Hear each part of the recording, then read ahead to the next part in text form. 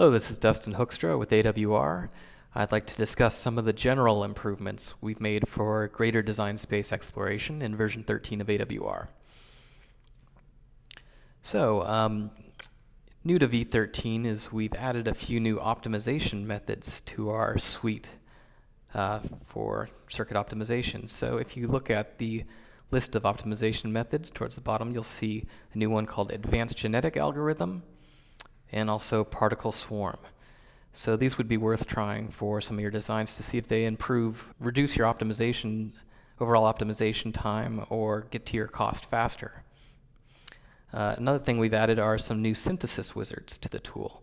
So if you look under the wizards category of AWR, you'll see there is something called a component synthesis wizard, which will allow you to choose a different component type, for example, a transformer, a hybrid coupler, a Lang coupler, Wilkinson. You can choose the number of sections, frequency range, your resistances, the type of resistors you use. And then you say to microwave office and it automatically builds the circuit for you, as well as a graph for simulation. Another synthesis wizard that we added to the software is the mixer and multiplier synthesis. Very similar to the component synthesis in its setup. You can choose the component type that you'd like to create, the diode type, and then choose your frequency ranges and say OK, and it will build the circuit for you again, and also create the measurements and graph you need to do the analysis. So you can start very quickly with your designs using these synthesis tools. Another new feature we added was the ability to do independent sweeps, so allowing nested nonlinear tone frequencies. So in this simple example, what we have is an amplifier, and we have a couple of tones here. And what we've done is we've set up a sweep to sweep the spacing between the two tones. And so once that simulation is complete, you can see what the IMD product looks like right here, the high side and low side versus frequency. And also we can look at our spectrum. And what's a little difficult to see here, these are actually two tones that are really close together.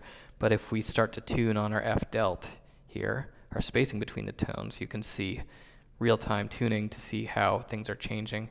And then of course we can tune our frequency too, where we're moving those tones around.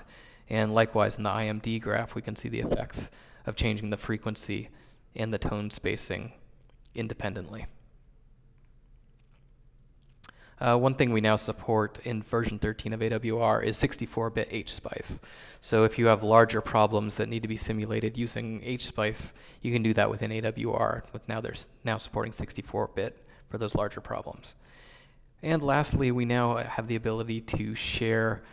We added a new VSS output file format so you can share VSS data between designs more easily. So for example, if you have this antenna design right here and you want to put that into your look at your antenna patterns, we now have an output format here. So in output files, we now have this radiation pattern, for example. And now, so you don't have to send a whole EM file and do a recalculation. You can now just share these different files between system designers. And that concludes the overview of some of the general improvements for V13 of AWR for greater design space exploration. Thank you.